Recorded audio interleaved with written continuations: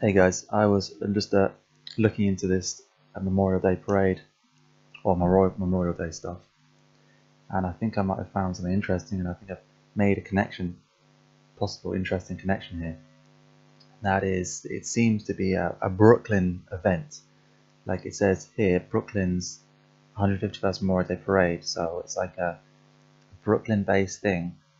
And I don't know how much, I'm not American, I don't really know too much about what I'm reading here, what I'm saying, but it appears to be that way because look, organizers worry about the future of Brooklyn's Memorial Day parade. So it looks like it's Brooklyn's Memorial Day parade, and here it says, look, Brooklyn's Memorial Day parade, and here is a concert after the parade. So Brooklyn is significant here. You've got a parade in Brooklyn, and you've got a concert in Brooklyn. And I don't know if you realize where I'm going to go with this now, but do you remember a song that says there'll be a concert out in Brooklyn?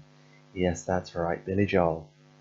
They held a concert out in Brooklyn, and if this is about the next 9/11, this song, and it's got Brooklyn in the song, it's going to be about this parade.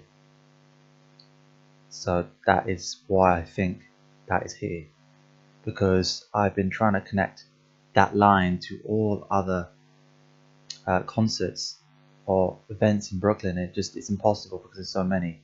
But this is like a landmark, like time. It's all the streets are closed, and yes, so I thought this was worth making. It was very interesting and something we can then connect to a piece of predictive programming, and it's plausible. So thank you.